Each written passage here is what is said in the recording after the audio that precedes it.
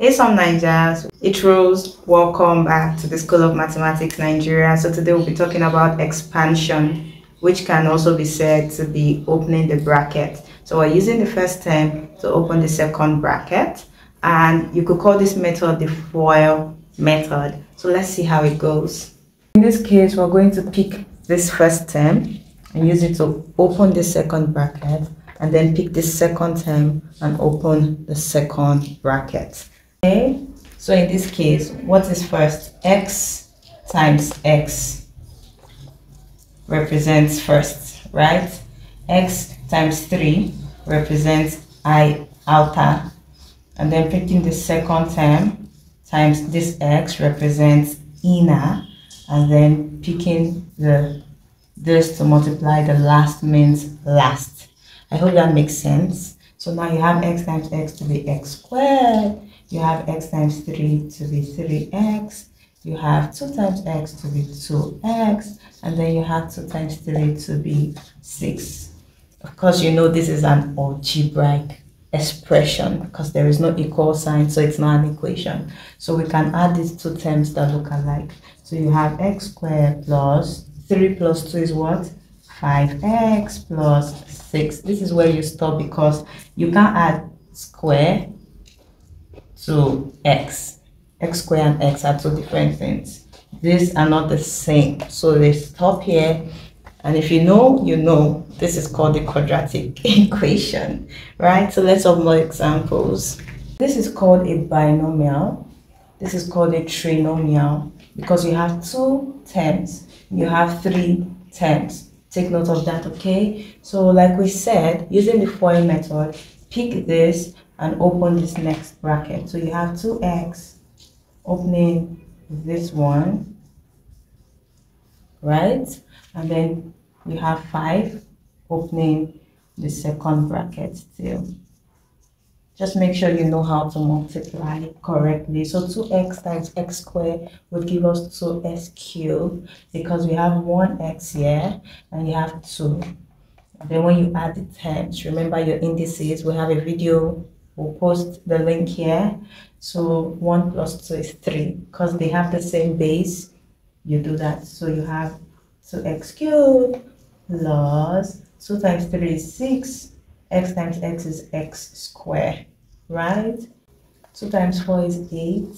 Don't forget your x plus 5 times x squared is 5x squared plus 5 times 3 is 15.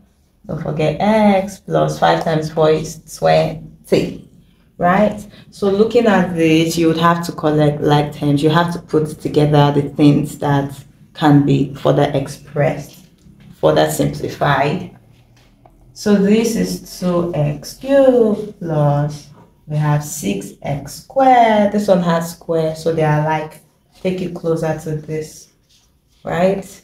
And then continuing this, take it closer to this, and then the constant, right? So you have 2x cubed plus 6 plus 5 is what? 11. X squared plus 8 plus 15 is what? 23. X plus 20. Now saying that they all have different degrees, you cannot add them, so you stop here. Okay, we've done algebraic expression and how to actually collect like terms and all of that. So if you do not have an idea, I'll leave a link here so you can see where we started from and you can, you know, be up to date. So let's solve one more example, right? Yeah. Okay, so now you know what to do. Pick the first term, open the second bracket with it, and then pick the second term from the first bracket and open the second bracket with it, right? So now this would open this bracket and this would open this bracket. That's multiplication. So 2 times 4 is 8. X times x squared cube is x raised to the power of 4. Indices makes us know that. So there's a plus here. Plus times minus is minus. Take note of your signs. 2 times 5 is 10. X times x is x squared, right? Plus times minus is minus. We usually don't write a plus in front of, so it just indicates, means the same thing. Then 2 times 7 is 14x. Don't forget your x. Moving on to the next bracket. 6 times 4 is 24x cubed. Plus times minus is minus. 6 times 5 is 30.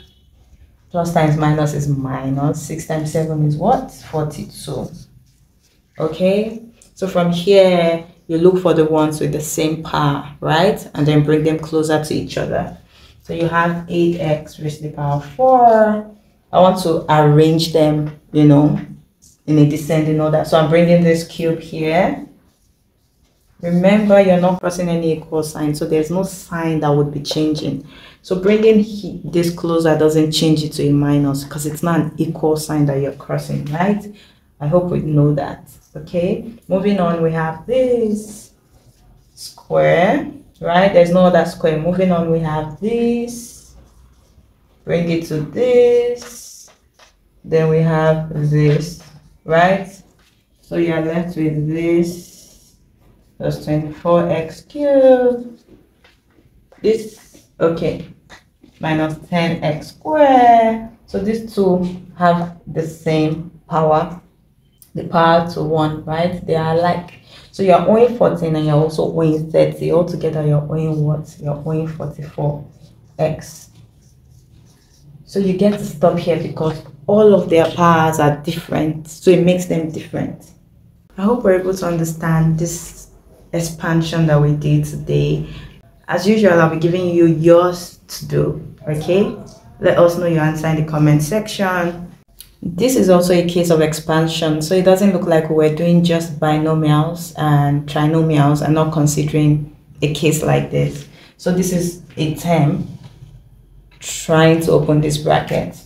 So you know what to do. 3 times 2, 3 times x, and then you stop here because we cannot add this term together, right? So in summary, expansion is a process of distributing terms and simplifying an expression, right? You're given an expression and you're asked to simplify, so you just distribute, which involves parentheses, of course. You can call them brackets too. We discussed that on Instagram. So if you're not following us on other social media platforms, now is the time. The links are in the description box. Do not forget to subscribe and hit the notification bell so that you can get notified whenever we upload a new video. Give this video a like, a thumbs up, so you can let the algorithm know that you like and want to see more content like this. It would help us too, so more people can get to learn just as you've learned, right? Thank you so much, some Ninjas. We see the love. Subscribing, liking, sharing. It's a lot. Thank you so much. We're so grateful, right? And if you want to really connect with us, you can follow us on other social media platforms. That's a way you would really connect with us. Ask your questions, get in the DM, send an email. Always available. Okay, so I hope you learned something today. Until next class, bye. Hey, some night. Yeah, the noise outside is a lot, right? Of all days, today.